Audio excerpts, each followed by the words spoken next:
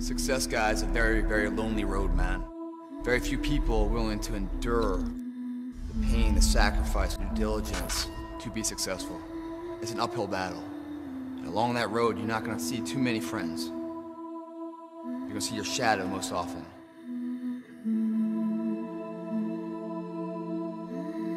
You got to trust in the heart of hearts. Inside what you're doing, what you believe in, is a worthy cause, a winnable fight. See, the thing is, for many people, they've tried the same path you're on, and they failed. As you walk this journey, you're going to see carcasses all over the place of people that didn't quite have it. That should inspire you, but you got to further that person and that person. But you're not looking to get further than them, you're looking to finish. How do you know you're on the right path? Where do you go to ensure that? Success, many will love you for it. The majority will hate you. Because your success makes them feel insufficient in their current endeavor. Reminds them of where they could have done it, but they came up short, and how they didn't revisit it. Where they went at it and failed, and failure is what stood, and never revisited it again. The difference between a winner and a loser, the failure's there every single time. It's just the winner gets back up and does it again, and does it again, until it goes his way. So now you're down that path and you're all alone. How do you know you're on the right path? How do you know what you're doing is in the right direction?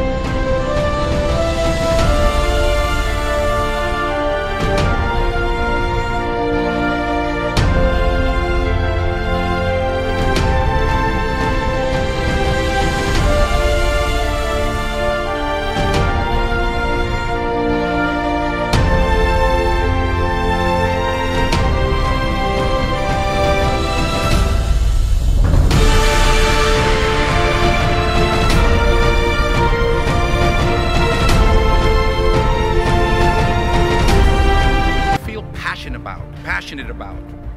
Take chances professionally. Don't be afraid to fail. There's an old IQ test, was 9 dots, and you had to draw 5 lines with a pencil within these 9 dots without lifting the pencil. The only way to do it was to go outside the box. So don't be afraid to go outside the box. Don't be afraid to think outside the box. Don't be afraid to fail big, to dream big. But remember, dreams without goals are just dreams, and they ultimately fuel disappointment. So have dreams, but have goals. Life goals, yearly goals, monthly goals, daily goals. I try to give myself a goal every day. And understand that to achieve these goals, you must apply discipline and consistency. You have to work at it every day. You have to plan every day. You've heard the saying, we don't plan to fail, we fail to plan. Hard work works. Working really hard is what successful people do. Doesn't mean you're getting a lot more done. Remember that. Just because you're doing a lot more doesn't mean you're getting a lot more done. Don't confuse movement with progress. My mother told me, she said, yeah, because you can run in place all the time and never get anywhere.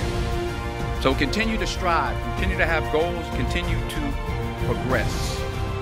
And anything you want good, you can have. So claim it. work hard to get it. When you get it, reach back, pull someone else up. Each one, teach one. Don't just aspire to make a living. Aspire to make a difference.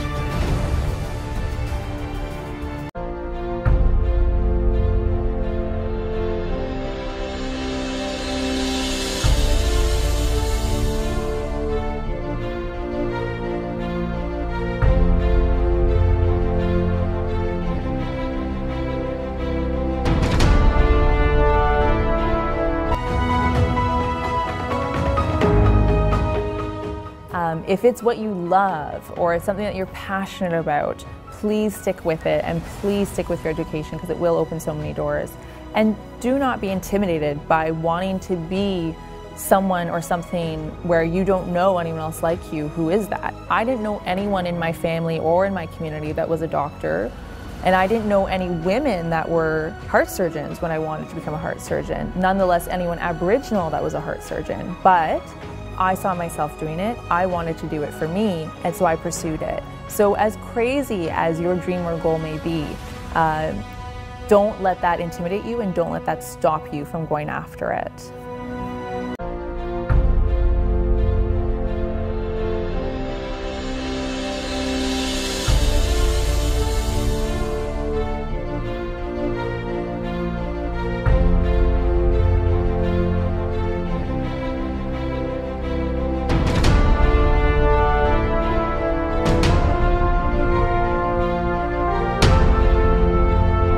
So you're back. Yes, about 5 hours later, we figured. So it's now just after 5 in the morning. And the last time I slept was 24 hours ago. Really, and so this is the life of a resident. Yes. And how did things go in there? It went well. It was definitely a little bit longer than expected.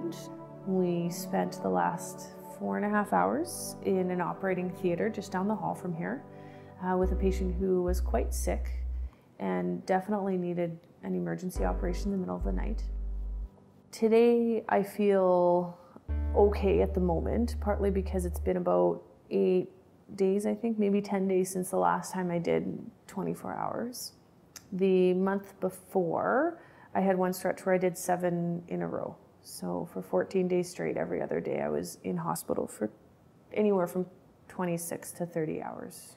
You develop a little bit of resistance to it on one sense. You sort of learn how to cope. You learn sort of tricks that allow you to function better. So, you know, for instance, in the evening, I'll try to most call shifts somewhere between 9 and midnight. I'll wash my face, brush my teeth, put on dry socks and new shoes for the night because I can't wear the same pair of shoes for 24 hours. That just drives me crazy. Some people will bring stuff and there's showers available in the operating room. So they'll come and at 5 in the morning before we start rounding in the day, they'll come and have a shower and put on clean scrub clothes and then come up, and you just sort of find ways to adapt to it and make yourself feel a little bit more human, I suppose. These are my favorite doors. I want to do this every time I walk by them. Because they just open. I should think you have enough of a feeling of power being a surgeon. No, I'm a resident. There's a very distinct difference between having power and not.